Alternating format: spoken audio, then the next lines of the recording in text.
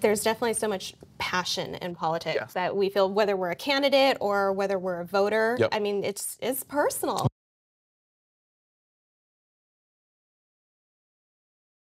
Hi, everybody. I'm Gina Roberts, and I'm the Voter Education Director for Clean Elections. And today I am so excited because I am sitting next to Josh Marin, who is part of really a cultural phenomenon, if you will. He is part of the cast of Hamilton. So Josh, thank you so much for being here and speaking with Clean Elections. What is something interesting that you've taken away from learning about George Washington?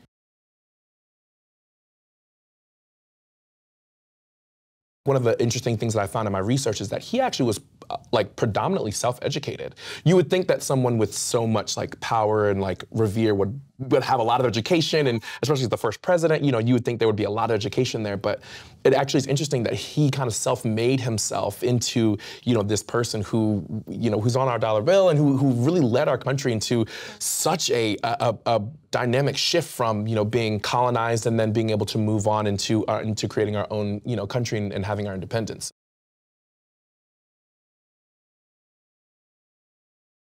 I do need the country to feel like they can support itself without me.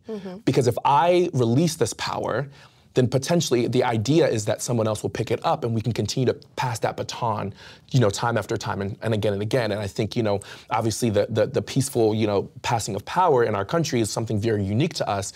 But for him to really have that notion of like, I no longer think that and even in some of the text, he says, maybe I have been unintentional of the errors that I've made. And so maybe it's time for me to step away and see if someone else can do better than I can. You know, let me hand it off to someone who may have a different perspective that potentially take the country in a different direction.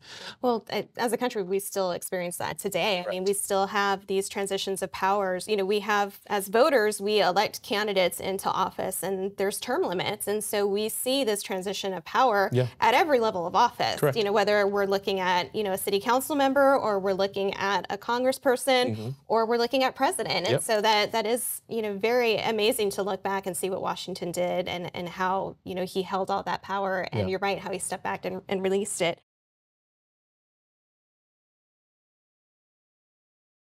So one of the reasons that Clean Elections wanted to connect with you all at Hamilton is because, as I mentioned, we work to promote participation in the political process. And that, you know, is a range of things, whether it's from voting or it's from civic engagement, but just learning about the history of our country is so important. And I think what you all are doing with Hamilton and sharing this story, but putting it in a way that people can be receptive to. You know, it's arts. And if somebody goes and sees the production, you know, what do you think that they are feeling when they leave the show? And do you think that's inspiring them to be maybe more civically engaged, perhaps? Ideally, yes. The answer is that we would be able to create enough of an impact on the people in our audiences to be able to walk away with questions, walk away with different thought processes, to be able to challenge themselves, to really challenge our audiences, to be able to take the information that we've given them via this container of a show, and then to be able to onset it onto themselves and say, how do I feel about these different things? Did I know that Hamilton set the national banks, you know? And then also now, you know, then looking at George Washington, wow, did I know that he actually was the person that kind of, you know, started the engagement of, you know, peaceful passing of power? And ideally, especially because of the political climate, the idea is 100% to be able to have people take these challenges that we've given them and take these notions that we've given them and then to put that onto their body and then do something with it, create that change, right? Go to the voting polls, be able to, you know, to tap into their local legislature and be able to tap into their state legislature and the federal legislature and really understand what's going on.